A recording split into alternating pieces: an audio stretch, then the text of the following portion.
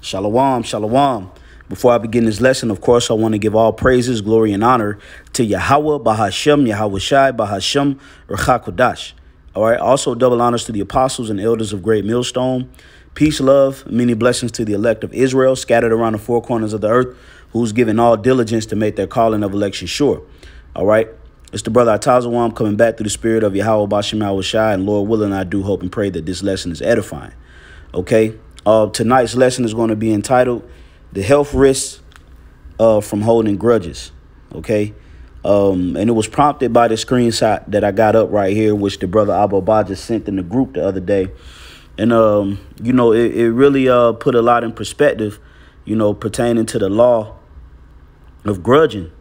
OK, now we know that the law was established, you know, to benefit man. OK, the upright ways of the scriptures was established by Yahweh Bahashem Yahweh Shai so that we may prosper, that we may have good health, that the earth may be in good care, in good shape, so on and so forth. And one part of the law is we're not supposed to grudge against each other. OK, and you may think, how is this going to affect your health? Well, the Lord is the ultimate scientist. OK, the Lord created you know, everything under the sun, you know, from your emotions to, you know, food, animals, man, the spirit, everything was created by Yahweh Bahashem Yahweh Shai. And the Lord ultimately knows the things that are unhealthy for the body. OK, so you got these scientists, OK, which I do got the article to support this screenshot, which Lord willing, I'll put it in the description box. But scientists did an actual study on how grudging affects the health. It deteriorates the health of the human body because it increases your blood pressure. It affects your immune system, and it causes your heart rate to fluctuate. OK, just by holding grudges. When you know, us men in this truth, you know, we've been established in Yahweh Bahashem Yahweh Shai to be merciful men. OK, to whom mercy is allotted to, of course. OK. So therefore, grudging is not a beneficial thing to us in this truth. It actually can be a health risk. OK, because you release certain chemicals that causes depression, causes stress. You know, it puts so much strain on your brain to even think about, you know, how much you hate people. And that's why this world is in such a grave condition right now, because everybody is all immersed in cancel culture and cutting people off and, you know, just no new friends. It's just a very negative vibration concerning the interaction with human life. OK, and it causes people to be bitter, to be emotional, to be angry. All of the things in which we're trying to stay away from. So grudging is very important to make sure, you know, we relinquishing that demon. We don't want to harbor that demon of grudging. All right, so let's get some scriptures. This is James 5:9. It says, grudge not one against another, brethren, lest ye be condemned. So that's in the book of James, not to grudge against another. OK, you're not supposed to want no ill will to happen to a brother. You're not supposed to be putting curses on brothers because a brother rubbed you the wrong way or might have said something that, you know, rubbed you the wrong way. And he might not even meant it in that intention, you know. So we're not supposed to hold on to that and use that as a catalyst to, you know, treat this brother like he's not a man of the Lord. OK, there is certain things that's going to happen in the truth. Offenses must come. OK, now, if a brother offends you purposefully and unrighteously, then, yeah, you have the right to confront that brother pursuant to the book of Matthew, the 18th chapter. OK, but then there's certain times where, hey, man, you can't be petty in this truth, man. We ain't women.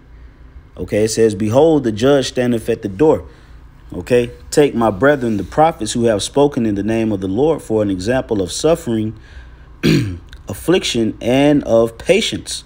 OK, so being in this truth, you have to be one of patience. You have to be one that is willing to suffer for this word. And the part of the sufferings is you're going to have certain things that's going to come from brothers that you may not like, and you may have to suffer that affliction. All right. The scriptures speak about suffering wrongfully. Matter of fact, the scriptures tell you also Let me see. Yeah, but in Ecclesiastes 10 and what was it at? I think it was 6. Yeah, 10 and 6. Bear not hatred to thy neighbor for every wrong, and do nothing at all by injurious practices. Okay, so every wrong that a brother does, you're not supposed to hold that hatred on him. All right, spying and waiting for him to slip and go off. Okay, so that you can dangle his shortcomings over him. Okay, that's a form of grudging. Okay, we supposed to, hey, the scriptures say, rebuke and threaten not. Let me get that. Rebuke thy neighbor. Yep. This is Ecclesiastes 19 and 17. Admonish thy neighbor before thou threaten him, and not being angry, give place to the law of the Most High. So we supposed to be in the spirit of admonishing, correcting, reproving, exhorting, warning. Okay, if we do see a brother slip, not, oh yeah, see, there you go, I knew it. No, that's not the way to do it. Okay, we supposed to be men of mercy. We supposed to be our brother's keepers in his truth. We believe in the saving of the souls. And a part of believing in the saving of the souls is actually being a merciful man when mercy needs to be extended. Okay, because there are certain times where, you gotta, be strict, with Jake, and you gotta have a zero tolerance when it comes down to certain things, certain transgressions. You gotta have a zero tolerance. Okay, there are certain cases, where you have to exercise mercy. You have to understand that a brother is being taken in a fault. It tells you that in the book of Galatians, the 6th chapter, which Lord willing we'll get. But this is Ecclesiastes 19. I'm gonna jump up to 13 actually. It says, admonish a friend, it may be he have not done it, and if he have done it, that he do it no more. Okay, so sometimes things get lost in translation. Sometimes misunderstandings happen, personality clashes, upbringings, tribal things, way of life, just happens. Everybody is not cookie cutter. Everybody doesn't do things the same way. So certain things that may rub you wrong, a brother may do unintentionally. That's why the scriptures speak about admonish thy friend. It may be that he have not said it. Okay. And it says, and if he have that, he speak it not again. Admonish a friend, for many times it is a slander, and believe not every tale. There is one that slippeth in his speech, but not from his heart. And who is he that have not offended with his tongue? We've all offended with the tongue one way or another, which is why we pray for repentance and you make it right with your brother. Okay. If you know that there is some type of friction or some form of, a hedge between you and a brother, fix it, make it right. You have the scriptures, and a lot of times things don't get ironed out or hashed out because somebody's not taking accountability.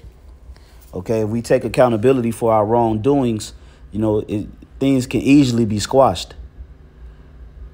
OK, verse 17, once again, admonish thy neighbor before thou threaten him. So you don't just want to threaten the brother on what you're going to do to him and what's going to happen to him. And you haven't even talked to him. You haven't even admonished him. You're grudging. OK, and that's just relinquishing, so much stress and within yourself, and you angry and, becoming bitter and hasty in your judgment. You just like a Scrooge. You don't want to be like an Ebenezer Scrooge, threatening brothers and saying what you're going to do. And no, man, that's not the way. OK, it says, and not being angry, because remember the scriptures say anger resteth in the bosom of fools. So we have to be men of patience. We have to be men of mercy, and we have to be men of judgment. OK, understanding judgment, understanding the writings of the scriptures. OK, it says give place to the law of the Most High, because we want to allow the law to work. OK, the law is righteous. The law is good, which is why grudging we not. Let's just get it. All right. In the book of Leviticus, so I can make sure I'm quoting it right.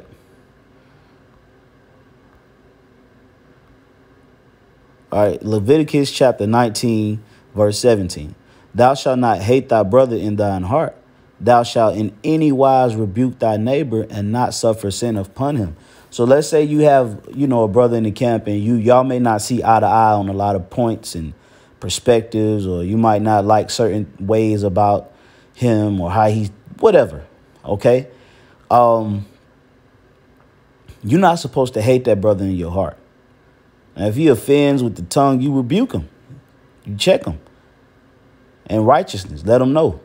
OK, but you're not supposed to allow a man to suffer sin upon him. If you see a man falling and slipping, our responsibility is to restore a man, not to grudge and, wait for his fall. We supposed to be, hey, brother, you got to do this, brother. You got to be more on point, man. You got to be more on fire. You got to, what's up with you in camp? What's up with you in test? What's up with you being in class, brother? What's going on with you? You got to be like that. OK, that's a part of the law. You ain't supposed to suffer sin upon a brother, man. You see a brother going off and you don't say nothing, you just as guilty. Verse 18, thou shalt not avenge nor bear any grudge against the children of thy people, but thou shalt love thy neighbor as thyself. I am the Lord. So we're supposed to love brethren, man. As you love yourself, you love your brethren, because we are one. We're one body. Like you would love your children, you would love your woman if she's of your spirit. If you're one spirit, you love them. You just like you love the Akim, man. We out there laboring and battling on the highways and byways week in and week out, and enduring and going through sufferings and mental hurdles. All kind of things is coming our way. And we don't want to hate each other and hit the self-destruct button. That's not of the law. OK, we're supposed to love our neighbor, man. We're supposed to treat our neighbor with love and respect. OK, upholding the righteous law of the Lord. OK, because we it's times, man, well, sometimes we might slip, and fall. And sometimes that neighbor, hey, we need the brother to pick us up. Galatians 6 and 1. Brethren, if a man be overtaken in a fault, ye which are spiritual, restore such a one in the spirit of meekness, considering thyself, lest thou also be tempted. So I remember we face temptations, man. We go through hell. There's certain times where the temptation is harder on the brother than the next. And we have to, restore through the spirit of meekness, not blasting and threatening and saying what you're going to do and all this and that. OK, you correct the brother. And then if the brother don't get it, then you got to, hey, bro, if you don't get right, man, the spirit of the Lord, that's the spirit, not to be in the spirit of grudging, holding spirit sin. And like I said, it can throw off your health. You ever notice about black women that grudge and they gossip on the phone all day and talk about what happened between them and another woman 5 years ago, and they ain't never got over their baby daddy? They just as bitter, and they got all kind of health problems, diabetes, black eye. Their eyelids are black. OK, skin wrinkling up, just a full-blown unhealthy specimen. OK, because they harboring all them nasty demons. You got to let them spirits go. OK, because them spirits try to overtake you. So Lord willing, that was an edifying lesson. I'm going to go ahead and close it out, giving all praises, glory, and honor to Yahweh, Bashem, Yahweh, Shai, Bashem, Kakodash. Double honors once more to the apostles and the elders of Great Millstone, and peace, love, many blessings to the elect of Israel. Shalom.